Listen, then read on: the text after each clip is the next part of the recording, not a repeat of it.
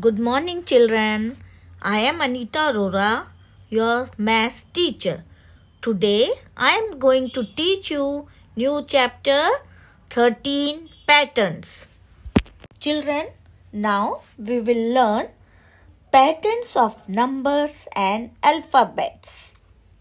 We'll place the numbers and alphabet in specific order and we'll learn to make patterns by repeating them again and again in the same order.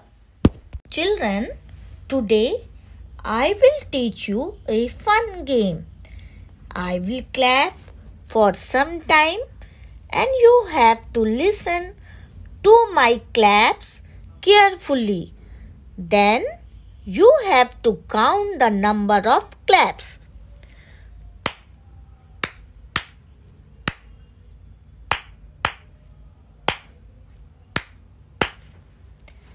How many times did I clap? I have clapped in this way. 1, 2, 1, 2, 1, 2.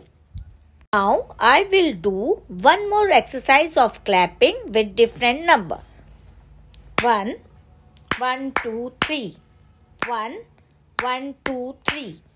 1, 1, 2, 3. Children, here we will understand another example of number pattern 1, 3, 5, 7, 9. So, this number follows the pattern which is adding 2 in a number will give you the next number in series. 1 plus 2, 3. 3 plus 2, 5. 5 plus 2, 7. 7 plus 2, 9. 9 plus 2, 11. So, 11 is the next number. Students, number pattern is created by repeatedly adding a specific number to given numbers. Students, as you can see, pattern of alphabets. There are 4 pairs of 2 letters each. So, in this alphabetical series, the pattern followed is second letter of first pair is the first letter of second pair and so on. So students, I am showing you another example of pattern of alphabets. A, B, C, D, E, F, dash, J, K, L. They are in the group of 3 straight letters. So, here the pattern followed is similar to alphabetical order but in pair of 3 letters.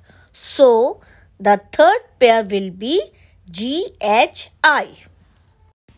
Students, here is the summary of what we have learned in this session so far. So, we have understood that pattern is made by repeatedly writing numbers or alphabets in a specific order.